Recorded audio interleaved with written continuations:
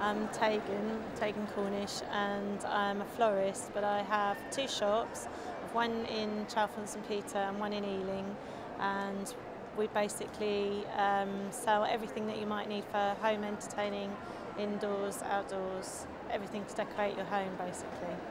Floristry and gardening has always been one of my passions. It was a hobby and a passion, and I've done flower arranging since I was 14 for my Duke of Edinburgh Award to start with, and about 6 years ago I needed to make some pocket money and decided to sell flowers from home just on Fridays, and that's why our company is called Friday Flowers, and then it's progressed from there, from just 1 day a week to every day of the week.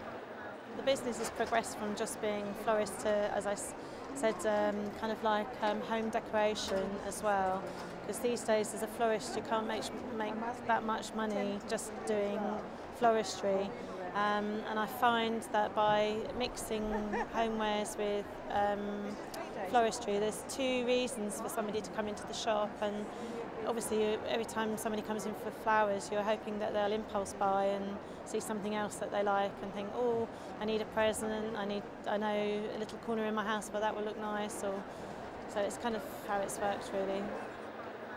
I basically go to international fairs as well as the English fairs, and I'm always looking for a new kind of quirky product if I can find one. So obviously it's quite important to stay different to all your competitors so that we're not all selling the same stuff, because people say I have a good eye, so hopefully I do, and yeah, we sell quite a lot of home interior furniture and bits and bobs.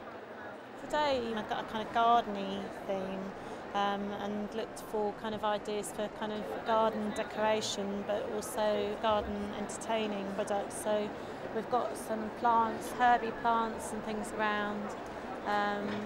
We've got kind of fruity things. We've got a few flower arrangements just to show some of the colours that we might put together. I think we've got obviously quite a kind of organic-y kind of feel. We've got recycled glass, we've got kind of garden cushions and blankets if you're sitting outside and you get a bit chilly that kind of coordinate. We've got a lot of zincy kind of products that give that nice kind of garden-y feel. Come to the Country Living Spring Fair because I used to come as a lady who lunched, when now I have to work, but I think it's a good place. I've exhibited here last spring.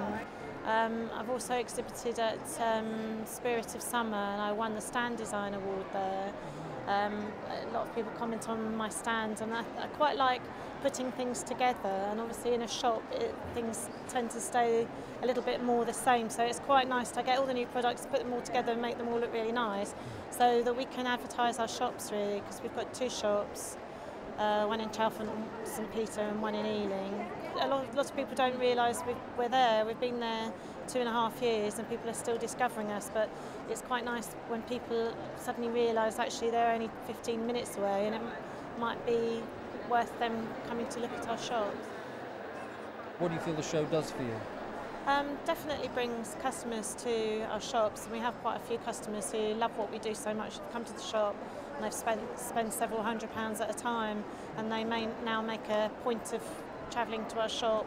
We have a lady who comes from Cheshire to our shop, and I mean obviously she works around, but she comes purposefully to our shop and she just loves what we do, so it's quite nice for me. Now I noticed you've got a croquet set.